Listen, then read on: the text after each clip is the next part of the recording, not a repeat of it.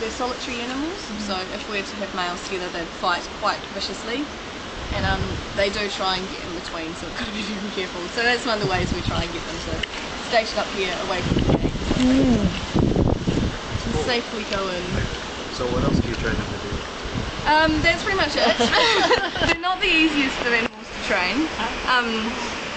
But what we also do is we train them so we can get weights off them.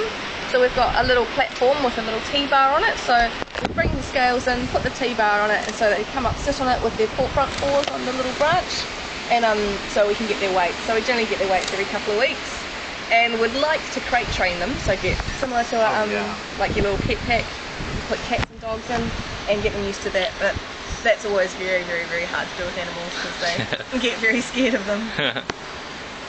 They don't understand English, so they don't know what you're trying to do. Well, that's true. So we try and do what you would have seen with the big cats that are doing lots of different training. Means it makes it a lot less stressful for them. And we do have to catch them up and things like that.